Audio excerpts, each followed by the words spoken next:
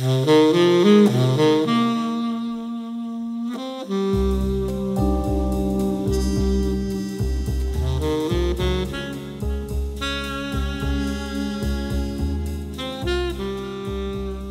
and welcome to Hollywood Crime Scene. Ooh, my voice sounds deep. I'm Joe Johnson. Just like Barry White. Actually, Joe Hollywood. Once again, I'm joined by Imaginos Pete. Hey. Still Imaginos? Yeah. So yeah, I am joined by Andrew the Scorpion Walker. And we... Watch out, I'll sting you. Oh, boy. I want to see your signature move later. Yes. That's right. Today's topic is an interesting one. It's going to deviate a little bit from the norm. Over the past few episodes, we've talked about true life crime and unsolved mysteries and stuff like that. But our podcast always has a bit of a noir theme. And most noir films have the femme fatale. And I believe femme fatale is, I think, French for fatal woman. And so most noir films have a woman who seduces the hero, gets him to bend to her will, and do the dirty work. Like if she needs a spouse taken care of, she'll rein in some poor sap to take care of that and let him take the fall, you know. So that's a staple of one of my favorite genres, noir film. But as I did research into trying to find evidence of real life femme fatales, especially from like the golden age of Hollywood era, there's not a lot of that to report on. Strangely, the femme fatale trope seems to be, for the most part, Hollywood fiction. That, yes, there are movies with plenty of femme fatales, but in real life, you really have to dig.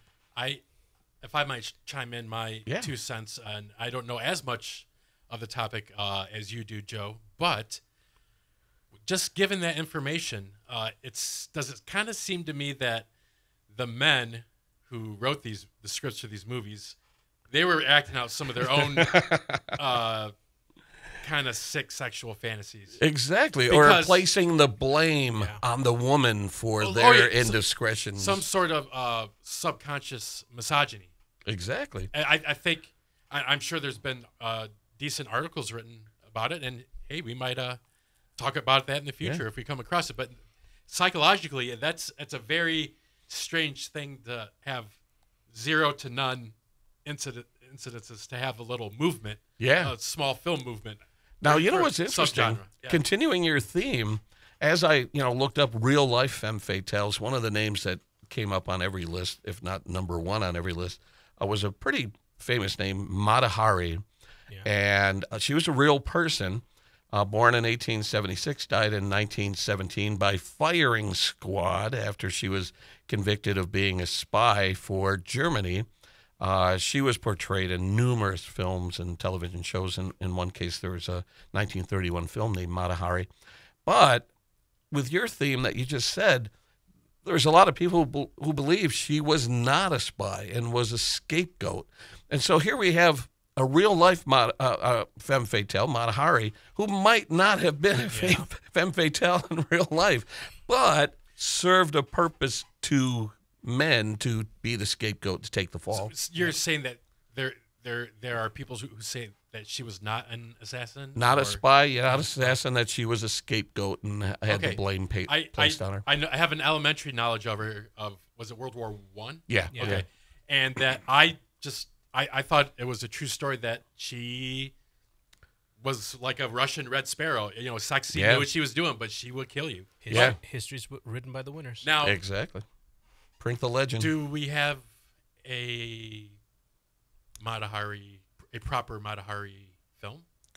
Yeah, so I mentioned that Greta Garbo, who, I thought I had heard of. She portrayed Mata Hari in the 1931 film. And like I said, there have been numerous depictions of her in film. Okay. I think I read that Zsa Zsa Gabor played Mata Hari in some film. Okay. So here's Hollywood putting a spin on a real person who may or may not have been a femme fatale to begin with. But like I said, when the legend takes hold, you print the legend. And so she is synonymous with the femme fatale. So I find that interesting that even in real life, men kind of write the story. Another real life femme fatale, even though, boy, this is probably the grittier side of that, because usually when you think femme fatale, you think glamour and seduction and beauty. But when you look up femme fatale online, a name that comes up under real life femme fatales is Eileen Carol Wuornos, who was portrayed in the movie Monster by Charlize Theron.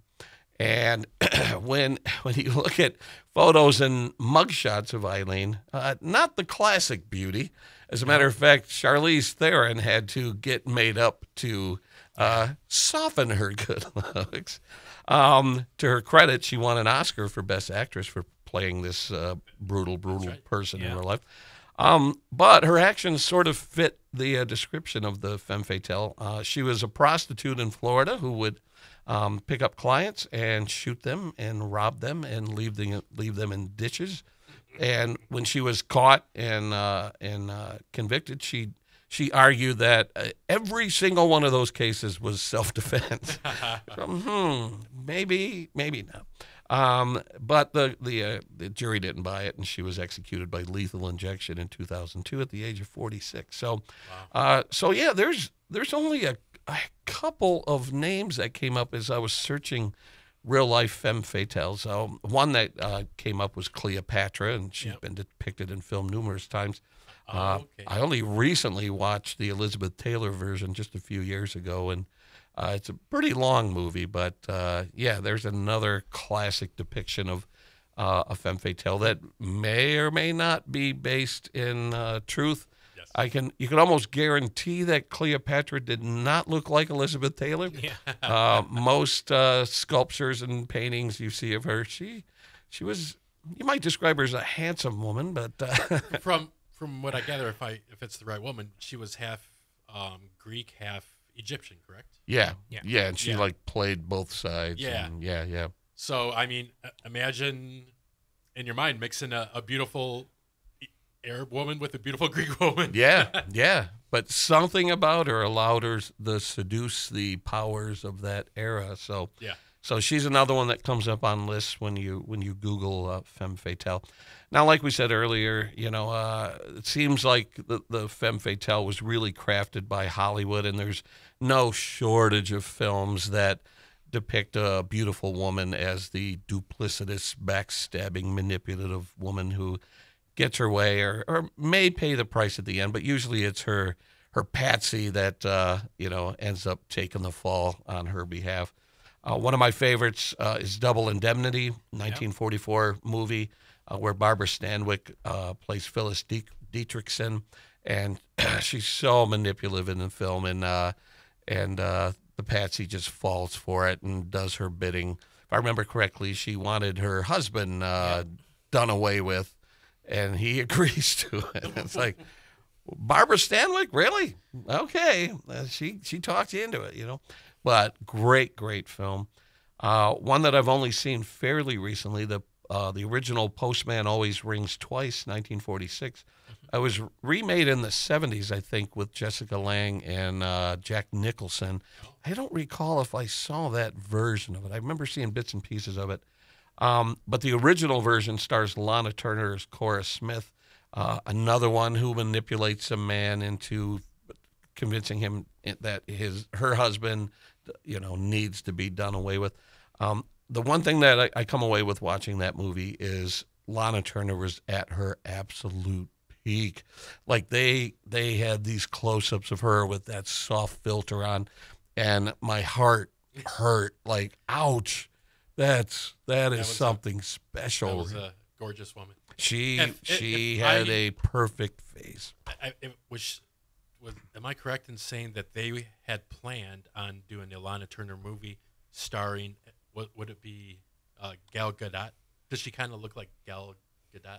I don't see the similarity. I'm trying to remember. It was some dark-haired, beautiful actress. Well, Lana Turner, who we discussed on our blonde bombshell episode was a beautiful blonde and known for platinum hair. Right. Maybe I'm thinking of a different actress that they're going to do a biopic of then. But I'm pretty sure I came across a lot. This is just a guess because right now she's been in almost every movie. It seems like, at least to me. But Margot Robbie. Right, exactly. Margot does have those same doe eyes and probably can pull that off.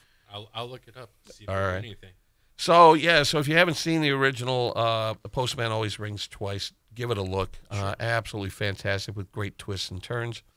One of my favorite noir films, 1947's Out of the Past, starring Robert Mitchum. And Jane Greer plays Kathy. Again, she manipulates our hero. You never see it coming. When she starts off soft-spoken, just like, I'm just here. It's so innocent. I went, oh, okay, you're the most dangerous person. Oh, it was an amazing performance. And again, the twists and turns. And, I was just talking to someone recently. It's really kind of a neat experience when you're watching a movie that was made in the 30s or 40s and you're seeing it for the first time, and it impacts you and manipulates you the way it was intended when it first came out. And yet here we are, in the 2020s and watching a movie of the 1940s that's just as effective as it was back then. And you imagine an audience sitting in a movie theater watching this for the first time and seeing all the twists and turns. And that's what I love about watching these classic films for the first time. They still hold up today. They don't age poorly. Sometimes you get the conversation where people go, "Oh no, I'm talking about a strong female character who can manipulate and do that." And I go, "Yeah, like a femme fatale." No, that's not what I'm talking about. And I go, well, you're describing Phyllis Dietrich, or you're describing, Gloria Swanson in Sunset Boulevard. It's like, really? Like, yeah, just turn on the movies. And I'm not saying don't do your idea. I'm just saying don't. Before you guys say, like, oh, this is going to be the greatest thing since sliced bread, I'm like, easy now. Yeah, it may have been done, yeah. And another classic noir film, one of the best ever, The Maltese Falcon, 1941. Mary Astor plays Humphrey Bogart like a fiddle. Everyone's chasing around this statue that may or may not have encrusted or embedded jewels. We were talking about it off air. That scene, I told you when I was in the teenager when I saw it. And that scene when she walks in, she kisses him. I'm like, wait, what is happening right now? Yeah. Andrew, have you seen The Maltese Falcon? I still have never seen it. No, it's okay. I mean, we're getting used to this kind of conversation. That's right. I'm trying to drag you in here, but but no. What we were talking about is it's one of the few movies where there's a major twist within the first 5 minutes of the movie, and you're like, okay, all right, you set the tone here. I've heard that, and I've been spoiler free about it, but one day I do need to sit down and watch it. This is like our LA Confidential conversation. That's no, seriously, your list has to be an arm length long. Honest to God truth about LA Confidential, I saw that I could watch it on Pluto, which kind of sucks because it's free, but there's commercials, 90-second commercials. Yeah, well, it might be worth it. So I went back a couple days later. It was not on Pluto anymore, and it was not on anything that I could watch it for free on. Oh, I've noticed they switch TV shows and movies, rotate them out, distributors online all the time. I may have to come in with a stack of DVDs for you one day, but I get really nervous because people don't return my DVDs. Hey, one at a time, and I'll watch it within a week. Yeah. Sounds Speaking of Femme Fatales, sounds like you got stung there, Scorpion. Yes. Kim Basinger in L.A. Confidential, classic Femme Fatale, won an Academy Award for portrayal. Yes. Another one. Elaborate more about the one you were talking about, Sunset Boulevard, right? Yeah, with Gloria Swanson. The movie is great for the opening. the Narrated by a dead man. Narrated by a dead man. It's like, yep, there I am, lying in the pool. And you go, wow, okay. And you might be wondering how I got into this situation. Yeah. And it's a wonderful dive into the psychosis of how you see this actress who can't let go. She's a silent movie star who doesn't realize that times have moved on, and she has. You have a classic line in there, two classic lines which people never know where they come from. And I hear younger people quote them like, "I'm ready for my close up, Mr. DeVille." Yeah. Oh.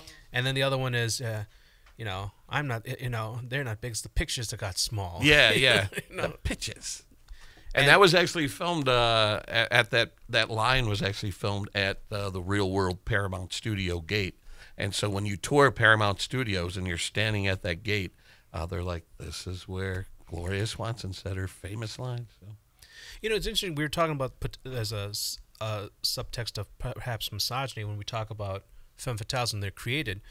But then you look at if you do a deep dive into femme fatales, their intentions, their intelligence, their manipulation, their individuality, and you go, it's like a weird thing. Like guys, men who are trying to create these sex objects, yet these these women who are sex objects of desire play men like fiddles. mm-hmm.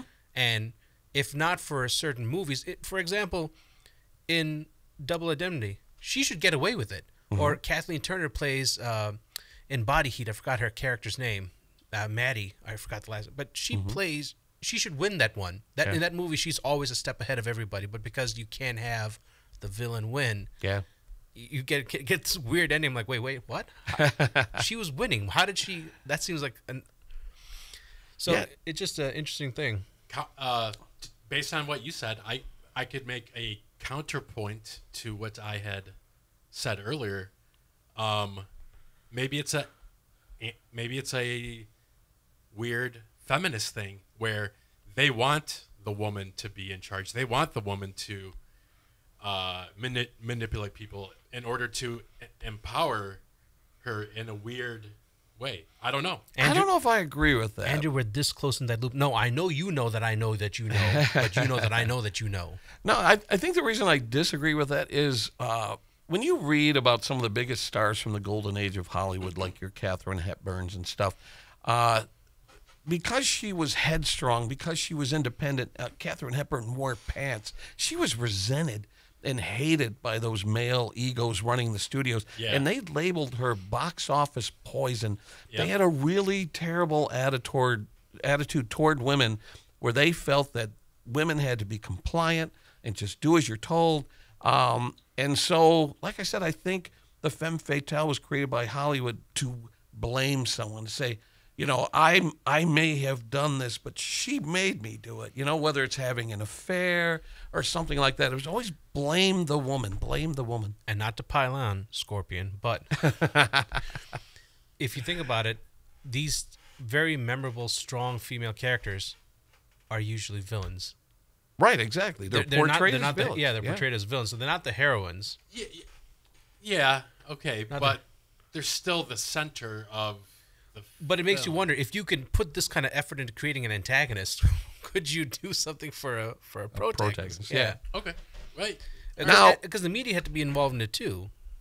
You know who's probably one of the biggest champions for strong female leads on film is James Cameron, shockingly, when you think about it. But he gave us, a very strong Ripley in Aliens and in Terminator. Sarah Connor. Like, he created these really strong female roles. I don't know her name because I haven't seen the movie, but Kate Winslet in Titanic. Yeah, that's true. Yeah. Rose? Yeah. Just has to call her even Rose. Though, is that her name? Yeah. The character's name is, at least the first name is Rose. Yeah. Okay. But she started out as, like, compliant and meek and going along with everything, but upon meeting Jack, she started to transform into she was going to off herself. Headstrong woman. Yeah, exactly. I have not and will never see any of the Avatar movies. Is there a strong female? Yes. Oh, yeah. I know What's Zoe. I know Zoe Saldana. Ripley's she is, in the first one. Yeah, she's in the second one too. And then Zoe Saldana is in it, but I didn't know her character type. So. Yeah. Okay, well then, hey, I agree with you on Cameron. Yeah. He has created some iconic roles for female leads, which is awesome. Yes. Yeah. Even in The Abyss. Oh my God, the character. I know who you're talking about. I'm drawing a blank on the actress here. Yeah. Has to happen on the podcast. Dang it. Yeah, I'm drawing a blank. You guys got phones at your fingertips, but I still need to watch The Abyss. I heard it's great. It's funny. I love sci-fi and I love underwater stuff. So who are we looking for? The Abyss, the main cast. Ed Harris, Mary Elizabeth Mastrantonio. That's it. Yeah. Oh, Michael Biehn is in it from Terminator. Yeah, great actor. Yeah. I would say this, Andrew, that Congress moves faster than you do on your movie list. That's right. That's right. I'm just saying. Our podcast is almost a year old, and That's right. LA Confidential. Almost. Our first episode was in July. It took 7 years to indict Trump, man. So maybe if you can move a little faster than that, I'd just appreciate saying, it. you know. Hey, a win is a win. I mean, Haley's Comet will come by before you finish that list. Now, we were talking about real life, Yeah. strong-headed actors, actresses. You want to use the word actor now just to describe all actors, but Before we go any further, I want to just go back to Katharine Hepburn, because once again, you look back now, once again, through our eyes, many decades removed, and with hindsight is 2020. Why was she treated that way? because she was stubborn, she was headstrong. Would a director or studio demand something? Well, yeah, like you need to wear this dress and Well, it was act more more like- feminine and this, and she was. Well, during that era, actors and actresses were under contract, and they were told what roles to play, and she was like, "No, I don't want to play that role." And it's like, you kind of have to. And she's like, "No, I'd rather not." And so she developed this reputation, and I think she emerged victorious because she's widely regarded as one of the greatest actresses of all time. Oh, but yeah, she held firm, and got her way. I mean, remember when Hollywood started, you had a lot of strong female writers and directors at the time, and then there was that period where all of a sudden the men start to control it. And if you think of someone like Katharine Hepburn, I was thinking about this recently. Do you think that has to do with the post-war increase in macho things in America? Because I've heard repeatedly now that the pre-war era, like in the 20s and 30s, even during the Depression, there wasn't as much misogyny, but it increased big time. Well, and attitudes towards women. Because part of it might have been resentment, because when World War II rolled around, women had their place at home, and then when men went overseas to fight, what happened? Women got their jobs. They were Rosie the Riveter. B-52s down here in Detroit. Exactly. And so here they were keeping, industry going here in America. And then when the war ended and men came home, women were like, okay, you got to put that soldering iron down and go fry up some eggs. And there had to have been some resentment there. And the other side of that coin is you had a couple million traumatized men who saw the worst, who witnessed the worst so far, the worst war in human history. Yeah. And so they brought that back home with them. Yeah. And so it created, I think, domestic friction, which I think started the increase in divorce rates. We don't need to go too far down that. It'd be interesting to check, because you think about in Europe, if you think about at the same time, any European women directors and writers, how their work compared at that exact same time period, because in Europe they saw war. They were World War I was 1 and 2 happened in Europe. I mean, the women couldn't escape it, so they saw the same horrors, if not worse. Whereas the women, American war never touched American soil over here. Right. So my opinion would be to check out women directors from France, Germany, UK, who put out films when they would be coming of age. Andrew, are you just looking for an excuse to not watch LA Confidential? Because this sounds like it's like European women films from like the 70s. I think you would find some like social commentary there. Well, yeah, and that was the point I was going to make. Listening to you talk about Europe, they were more, advanced and progressive as far as like European women were. They wore bikinis and stuff long before Americans did. So imagine, bikinis. Imagine American housewives watching an Italian film or whatever, going, "Well, she's sexually independent. What I'm like."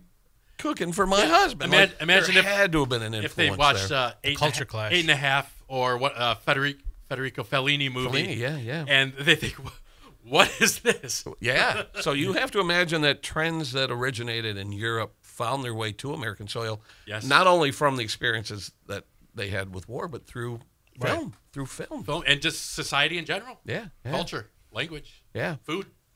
Now, like I said, we were talking about headstrong women from the golden age of Hollywood who were kind of belittled and reprimanded for wearing pants and being strong. One actress that I've done a lot of research on is Frances Farmer. And it's kind of an interesting story because when you look back at her life, you wonder how much of it was her being headstrong and independent and how much of it was mental illness.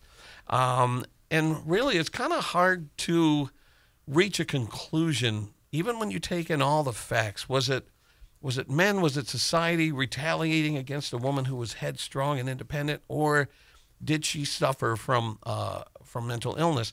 There was a movie made about her, starring Jessica Lange, and she was nominated for Best Actress for the movie.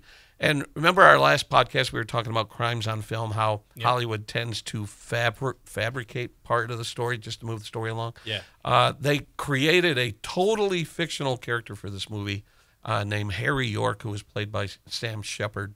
And there was no real Harry York in her life. But the movie was based on a biography called Shadowland by Seattle film critic William Arnold, who later admitted that he fabricated an awful lot of the biography, which is kind of sad. So here's another example of a man writing and fictionalizing a woman's history and playing up some of the worst aspects of it. That's why everything comes in a doubt when you realize that this man wrote a book who he self-admittedly said that he fabricated a lot of. Yeah. But so Frances was born in 1913, Seattle.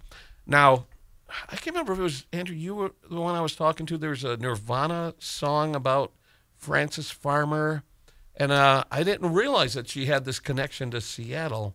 No, I've never. Yeah, so apparently Frances Farmer was sort of a role model, a hero to Kurt Cobain and his wife, which, that was kind of a new revelation for me as I was doing research on it. Huh.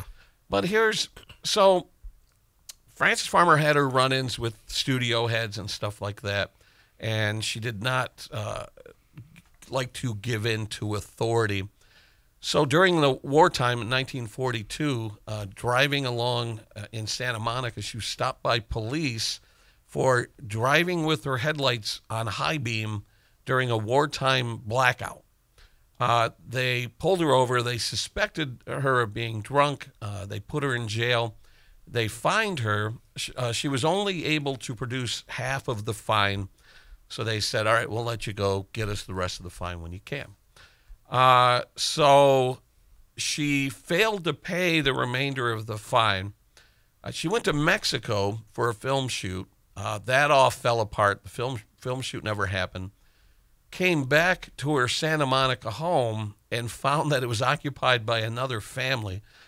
This home was being provided to her by the studio, if I remember correctly. So imagine she comes back and the house that she was living in was given to somebody else.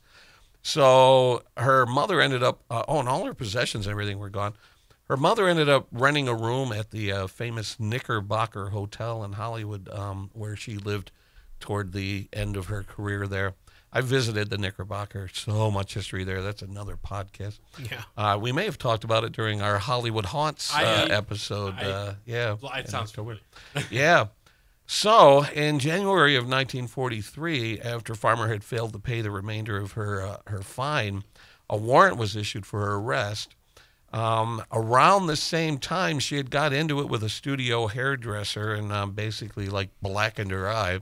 So now there are these complaints coming from a studio hairdresser alleging that Farmer had hit her and dislocated her jaw, it says. And she was also accused of getting into a bar brawl on Sunset Boulevard. So then on January 14th, the police arrived at the Knickerbocker Hotel to arrest her. She did not go peacefully and was dragged from the hotel. Some eyewitnesses say naked, wrapped in a sheet or something. And she was sentenced to 180 days in jail. And if you Google this, you'll find pictures of her looking like a glamorous woman in a prison sort of a thing. It's like right out of a movie. But she was jailed for 180 days, or she was sentenced to 180 days. Instead of doing jail time, she was transferred to a psychiatric ward of LA General Hospital on January 20th. So now people have taken control of her life. It's no longer in her control, and she's transferred from jail to this psychiatric ward. There, she was diagnosed as manic depressive and even paranoid schizophrenic. And then she was transferred to another facility where she was treated with insulin shock therapy without the consent of her family. Like, they were basically conducting experiments on her. God. She was given the treatment for 90 consecutive days. Now, if you don't know what, I had to look this up. If you don't know what insulin shock therapy does to you, the treatment puts a patient into an artificial temporary coma. So that's how they were treating her suspected mental illness, is by injecting her with insulin and putting her in a coma, which has since been discredited as a treatment. Oh, yeah, it's tantamount to torture. So think about this. I have to assume that those administering this treatment were probably mostly male, conducting experiments on this woman. And did they say in detail what type of shock treatment it was? Or Well, the treatment was called insulin shock therapy. Right. So they were put in a coma, but then what else would happen? I guess they felt that by putting her in a coma, it calmed her brain. Yeah. Oh, so it's not just it's not electroshock. Okay, I'm sorry. Even though she was subjected to they electroshock therapy. they can do that. I would assume. Insulin shock is basically if they in this case, Mr. Doctor. They give you, because what insulin does is it takes sugar out of your blood and stores it in the liver and other areas. So if you give someone too much insulin, you become hypoglycemic, and then you'll crash. You'll be comatose, sedated. Yeah. So imagine her, because your brain runs on sugar. That's the primary energy source. That's why if you're low on sugar, you get lack of concentration, fatigue, and all that. Yeah. That's why I'm so smart. I eat donuts all the time. Oh, Joe. Joe Cottonhead. That explains it. Joe. Give you an Cottontail. Cottontail. No, it's Cottonhead now. We're doing Kill Bill 3. So eventually, after receiving these treatments against her will, she walked out of the institute, reached out to her family, and told her what was going on. And her family took guardianship of her, took her back to Seattle. She got into frequent fights with her mother, and her mother ended up committing her once again. Being interviewed years later, when Frances was asked about her experiences, she said that during this second stint, she did receive the electric shock treatment. So imagine what this woman was undergoing during that period of her life. These experimental treatments against her will. And like you said, oh my God, a headstrong woman, a woman with an opinion, shocker. Yeah, and let's put her in a coma. Yeah. To calm her, Get this independent demon spirit out of her. That's right, man. That was society. In 1944, she was pronounced completely cured and released. But shortly after that, she was arrested for vagrancy in California. She was committed again, this time held for 5 years, held in the hospital's high security ward for violent patients. And during her stay, she recalled unbearable terror during her stay. And I've read some details. I can't repeat them here, but it was excruciating, that 5-year period of her life. This is like a form of collusion, if you think about it, with the Hollywood execs. If they want, they could collude against you, so you never get work a day in your life. And if need be, they can even challenge your freedom, because the reason we're not hiring her is because she's... Look what Harvey Weinstein did. Yeah. The power that they can wield. Like, hey, if you don't want to work, you don't want to work. Yeah. Now, that biography that I mentioned earlier, he claimed in the biography, and this got circulated as fact, that during her stint, she received a lobotomy.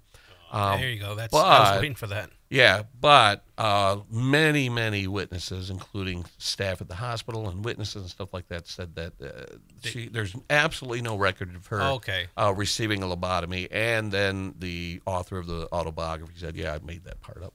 But that was circulated as fact for a long, long time, and her family had to, publicly discredit that and say, no, that's not the case. And in the movie, they hint that she did receive a lobotomy in the movie.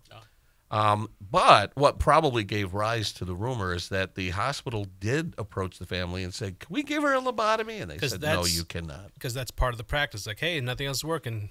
cut out the problem part. Right, exactly. Remove part of the brain. Yikes. After all that, prefrontal cortex. Sure. yeah.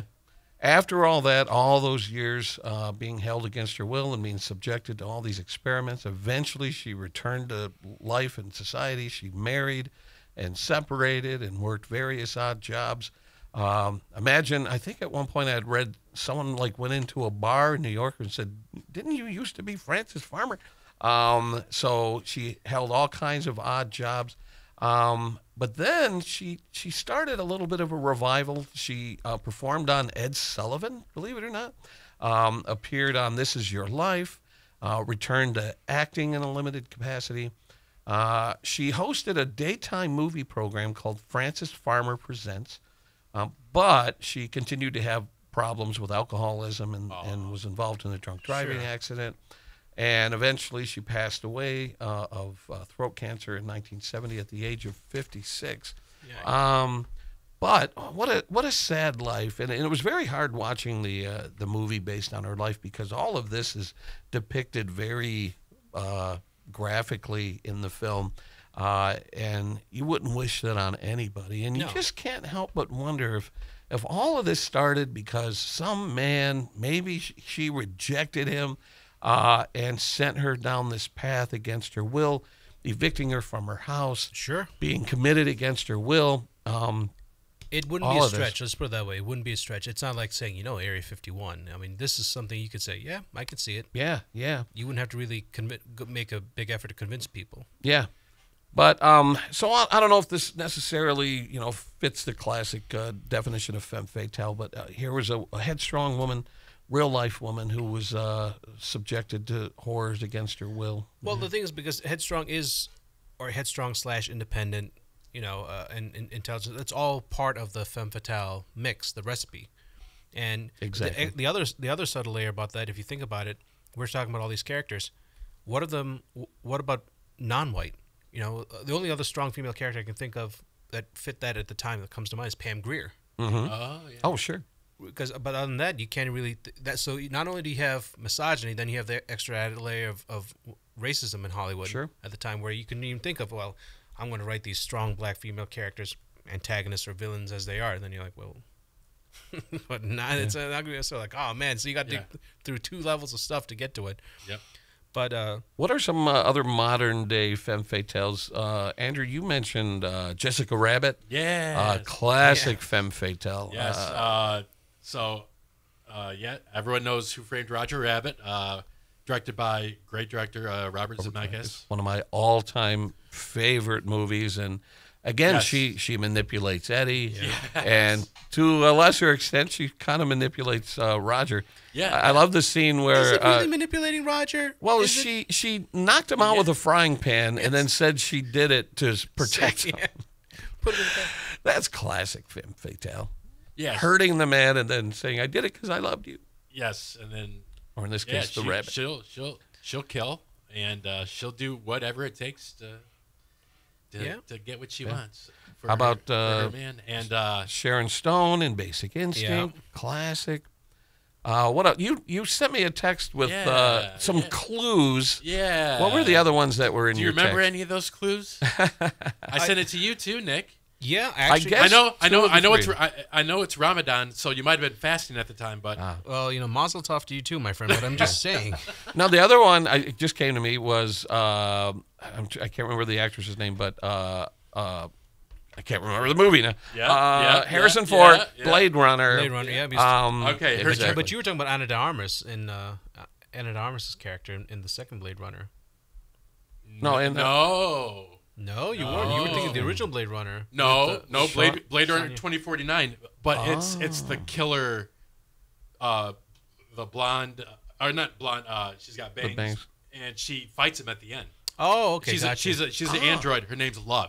Okay, I thought you were referring to Sean Young, who was in the original Blade Runner, who turns out to be. No, in our text, I say that the newer one is 2017 better than the original. I'm going to pull an Andrew here and say I've never seen 2049 yet. I've seen the original multiple times. But you've seen the original. Yeah. What's your opinion? Your quick opinion on 2049?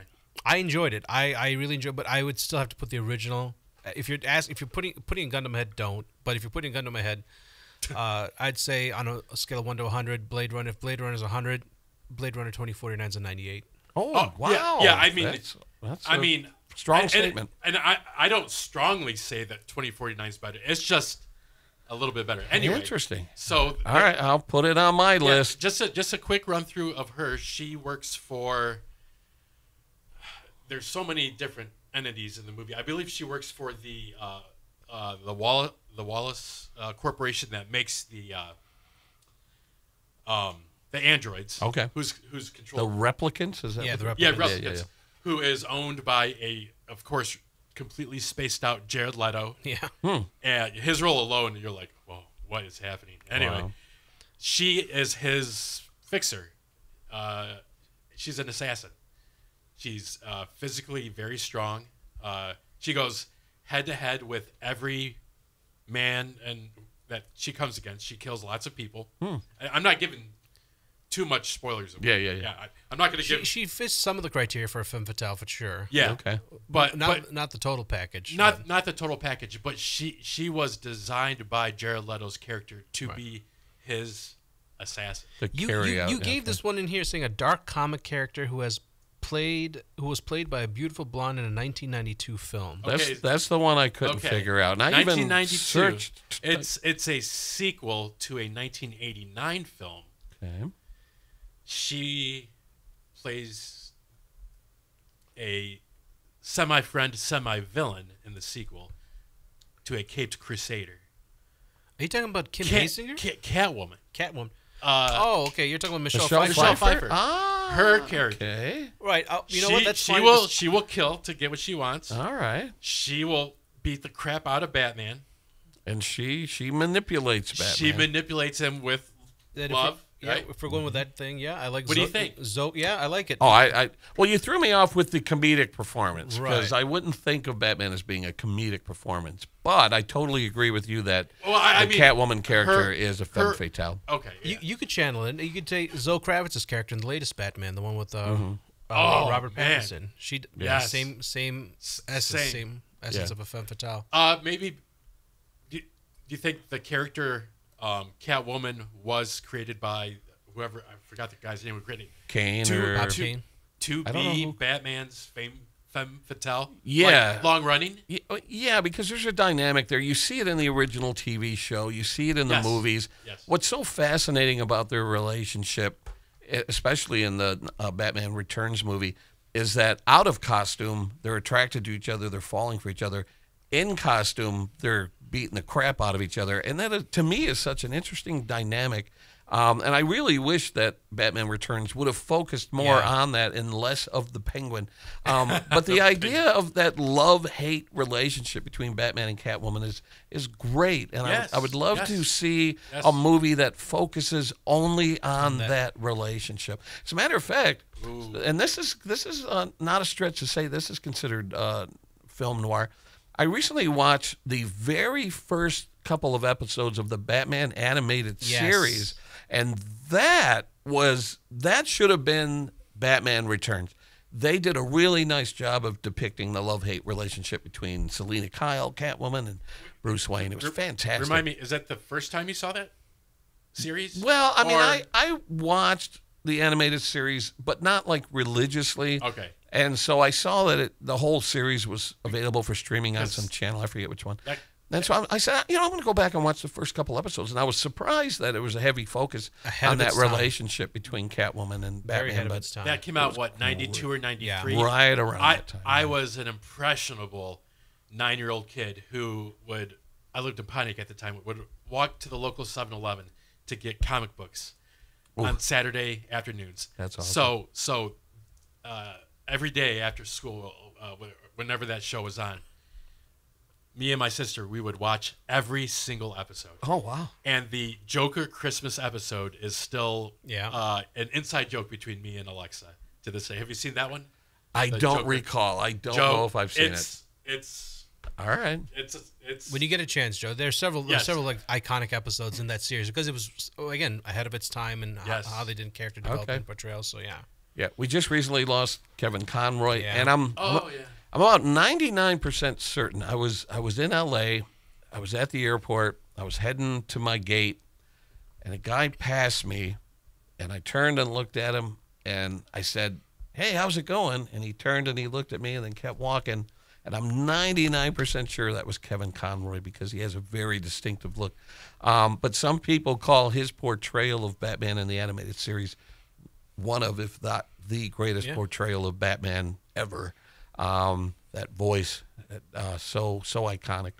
Yeah, and they carried it through the Justice League series, and as in the animated, they nail the essence of that character. Yeah. In that, interesting enough, we're talking about femme fatales. For our audience out there, the counterpoint in for men is status fatale. And we were actually talking about this off air where and I had never heard of it, but once you explain it, everyone will know what you're talking about. Yeah, it's basically men who rely less on physique but more on their social status to hide their evil qualities. Right, just like we were talking about earlier. I mentioned his name. I don't want to mention it again. The pervert executive producer out in Hollywood. Oh, Mr. right. Weinstein. Yeah. Yeah, total potato head, But in the fact that but his power and his status and his connections let him do whatever the heck he wanted for a couple decades. And I think with Weinstein, he leaned more into the access point. I think for me, and that's a good one for me. I like the examples that they're provided in the article I was reading was Hannibal Lecter. Mm-hmm. Hannibal Lecter, an accomplished. It's his intellect, the way he could, and Anthony Hopkins, Sir Anthony Hopkins, did a wonderful job, and the way he carries, he could lure you in. You're like, why would this guy kill me? Oh, I see why he can kill me now. Yeah, he's like the puppet master. Yeah, he's totally in control of everything that's going on around him. Yeah, these people always score high on the sociopathy test. Yeah. Robert De Niro's character in Cape Fear. Oh my God, it's drawing a blank, but you know who I'm talking about. Uh-huh. Yeah, again, that's another example of a status fatale. We were talking about modern interpretations of the femme fatale, even though we're going back 30 years now. But an underrated femme fatale, and it almost pains me to admit this because I'm not a big fan of hers. But I remember I was living in California in 1990. And a friend that I had met out there worked at a movie theater, and he said, "Hey, you want to come in for a matinee? We're going to watch Dick Tracy." This was the 1990 Dick Tracy with Warren Beatty. And so I show up. We had the theater all to ourselves. He brought a giant metal punch bowl, dipped it into the popcorn, filled it up. Those were the days. Got us both drinks. We had the theater to ourselves. We watched Dick Tracy.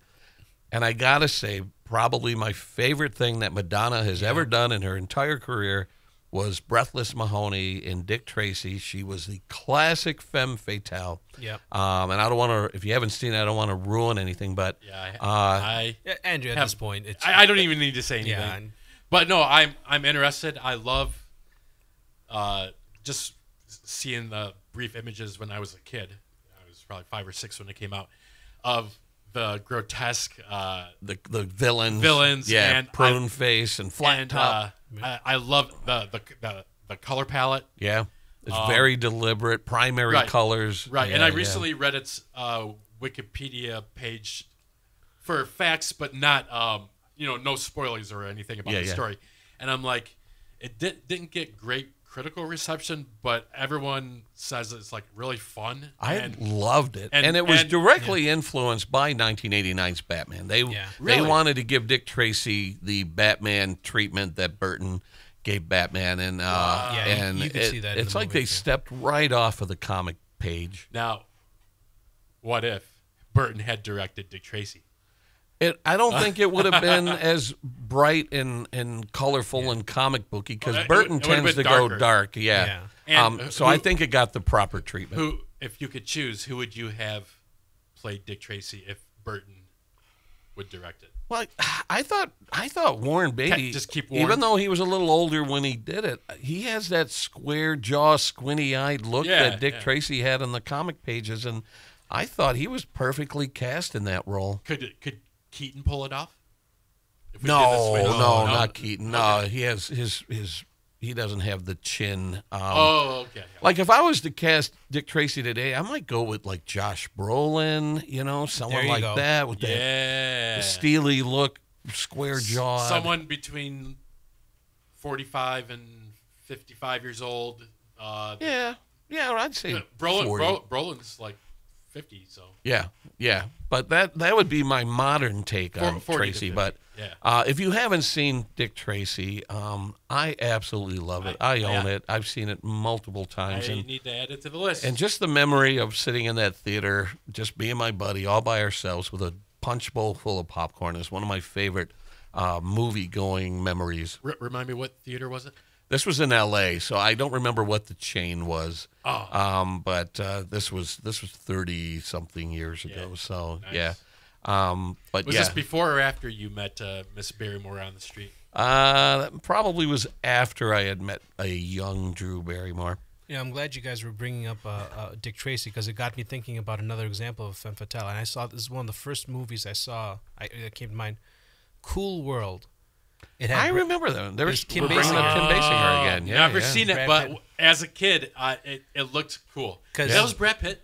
Yeah, Brad Pitt was the character, it's a blend of live action. It was following because Who Framed Roger Rabbit was so successful. Yeah, and I remember Kim Basinger, like the way they drew her. I went, oh wow, and then it was like, oh, that makes the live action. Live action, and the character's name is Holly Wood. So she wants to become real. She wants to go from the animated world to become real. Would you consider it a cheap knockoff of Roger Rabbit? Yeah, I mean, that movie. Or is it comparing apples to oranges? No. I don't think it's apples to oranges. I just think that if it weren't for the success of Roger Rabbit, you never would have gotten Cool World, and Cool World wasn't as good as. It would have never gotten greenlit. Yeah, I don't. After they saw the first 4 weeks of returns from Roger Rabbit. Well, like I said, same thing happened with Dick Tracy. I don't think we would have a Dick Tracy if Batman would have flopped. That came out right. Yeah. Yeah, and this is before your time. This is old man Johnson talking here, but when it was announced that Tim Burton was going to do Batman and have this dark take, everyone had fresh in their brain Adam West in the colorful TV series, and people were like, "There's no way this is going to work." And when it came out, it blew everybody away. It was a phenomenon because there was a probably 22 or 23 year period of when the Adam West ended, and then Keaton came on.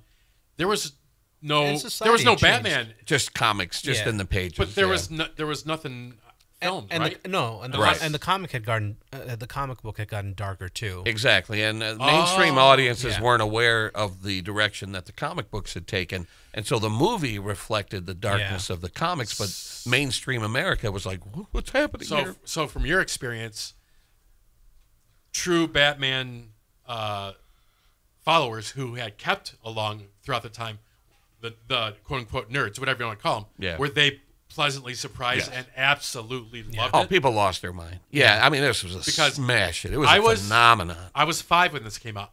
It is one of my earliest memories. I remember shopping at a mall in Georgia, visiting my family, and I remember seeing it had the poster emblem of the bat signal, the gold and black. And it was a pack of either Topps or whatever trading cards. Yeah. And I bought it. And if I could find those today, oh my God. and because Batman was doing so well, you got stuff like The Crow got made. Yes. Because that's when they say, okay, comic book movies can be popular. It's not Superman spinning around the world, like Richard Donner was saying. Yeah. Yes. Yeah. Yeah. The only like you said, Superman, that was our attempt at a comic book hero in film. Yeah, we had the Incredible Hulk on television and stuff, but Superman is sort of the root of everything we've experienced up through Marvel and all that. When they convinced us that Superman was flying around, that changed everything. Are you talking about the first feature? The original Christopher Reeve, 1978 or something. And then so 11 years later was with Batman. Exactly. So, wow. That also right there. I hadn't thought of